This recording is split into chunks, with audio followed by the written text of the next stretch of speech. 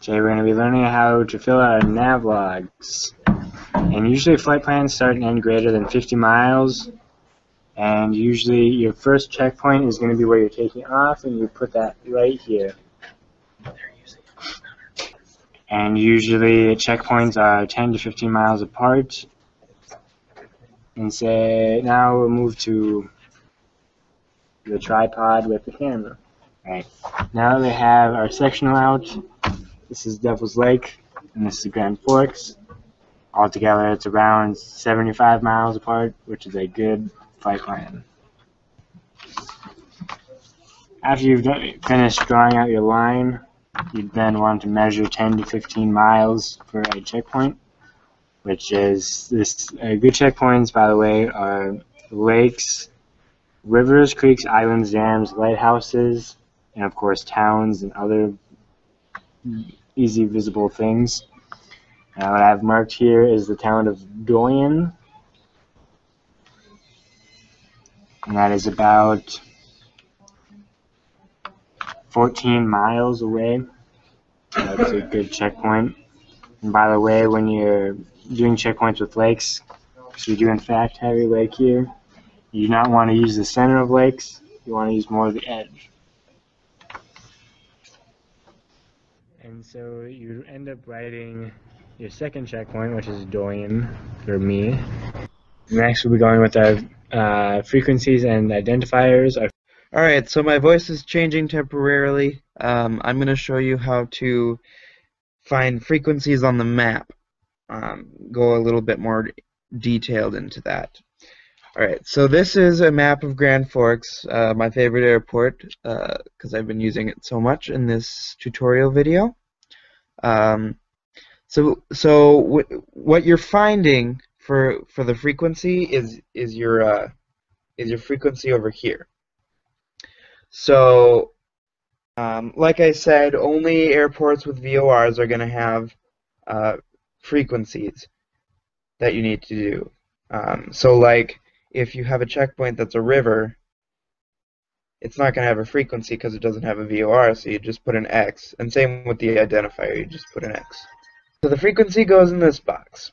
So let's say the first checkpoint was KGFK, my favorite airport.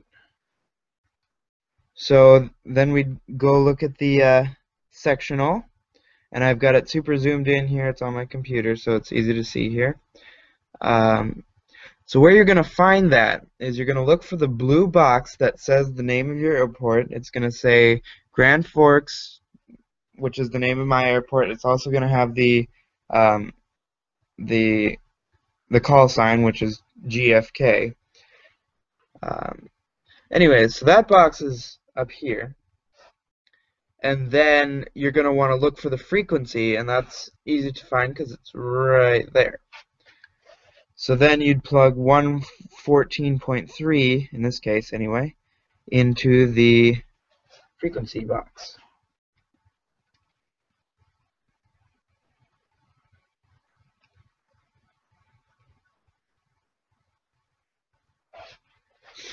So 114.3.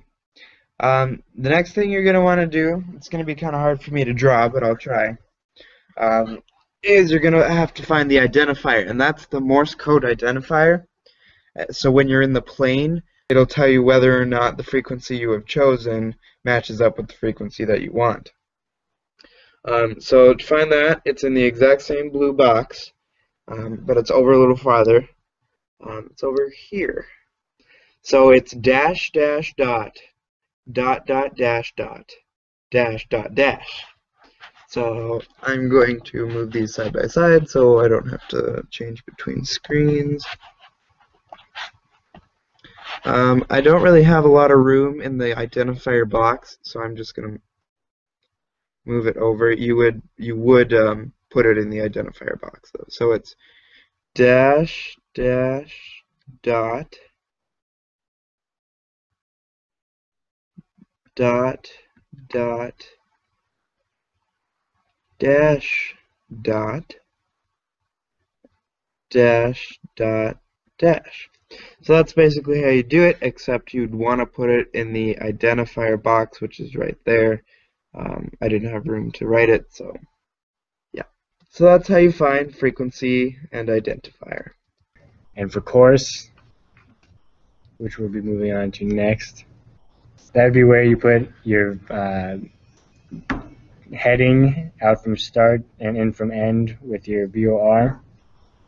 But if you're not going to be using a VOR, you just put an X in the box.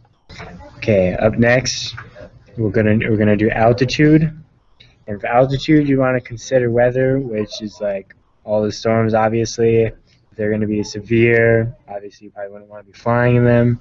But if they're going to be moderate, you'd also want to put in the factor of the cloud level, whether the ceiling is above or below where you've chosen to fly at.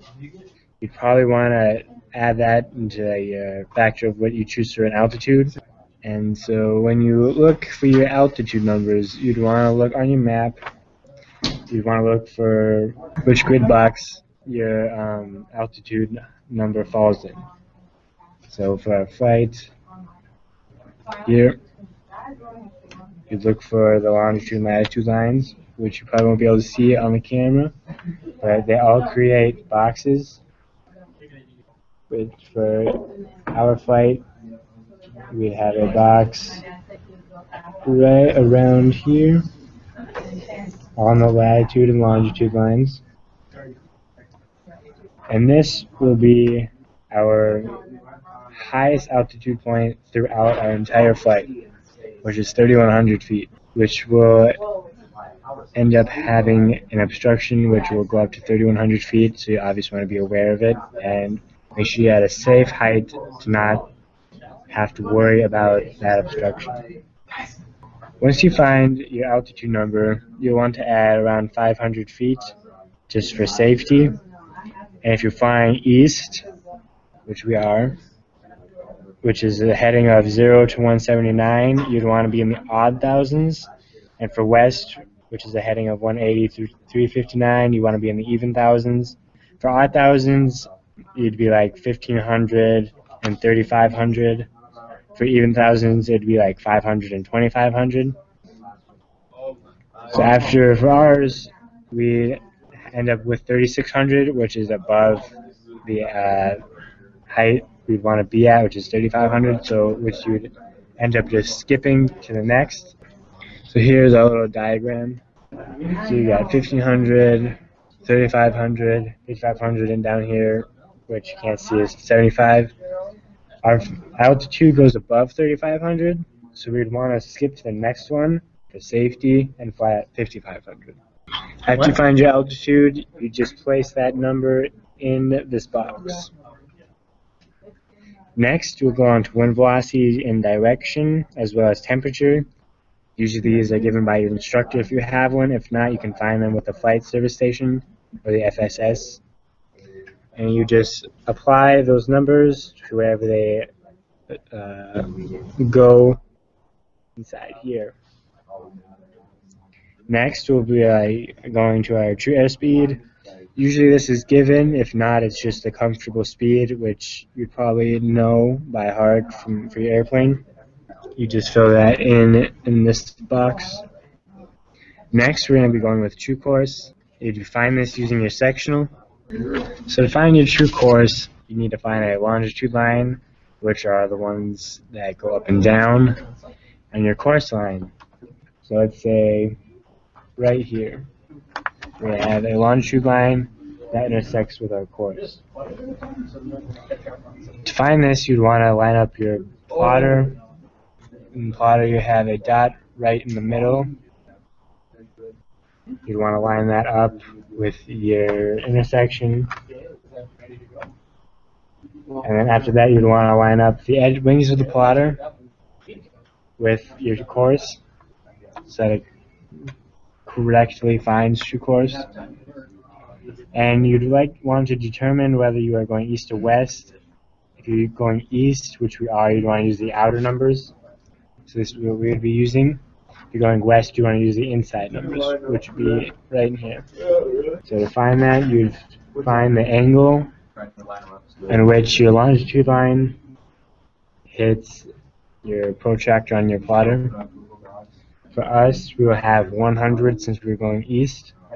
After you find your true course, you then just fill that in this box.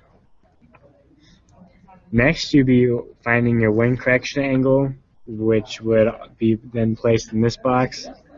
To find that, you'd be using your E6B, and it'd be at the back of the E6B.